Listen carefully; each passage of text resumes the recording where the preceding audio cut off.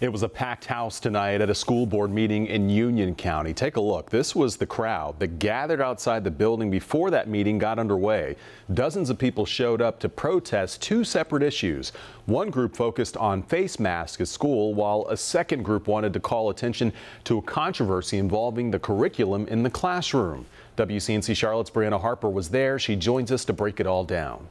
The three major words that were repeated over and over during tonight's Union County School Board meeting was diversity, equity, and inclusion. But what those specific words meant to individuals and how those ideals might play out in the classroom certainly varied. Education for all! A crowd of concerned parents out in full force, pushing equal education with the hope diversity isn't dismissed. Because I have kids in the system and I want them to know the full story, all of their history included, not just a side that makes people feel good.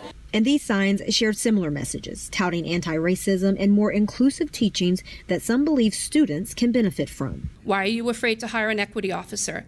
What is it that you are afraid of losing by providing all students with the opportunity to see themselves in our collective history? Yet on the other side, not everyone agreed. Some parents argue discussing tough topics like race in school can do more harm than good. I think that children should learn what are basic. I think children should, everything outside of what is learning in general and what is supposed to be taught to these kids should be eliminated today.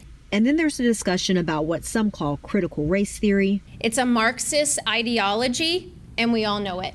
And adding an equity officer is just another leg of that. And what others refer to as culturally relative teachings. We cannot allow the things that we like in our schools and censor the things that make us uncomfortable. So far, the board has yet to take any action on what's next for the district's diversity curriculum. And during tonight's meeting, a number of parents also protested and spoke out about the mask mandate in Union County schools.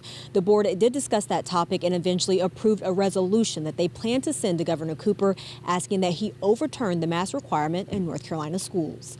Reporting in Union County, Brianna Harper, WCNC, Charlotte.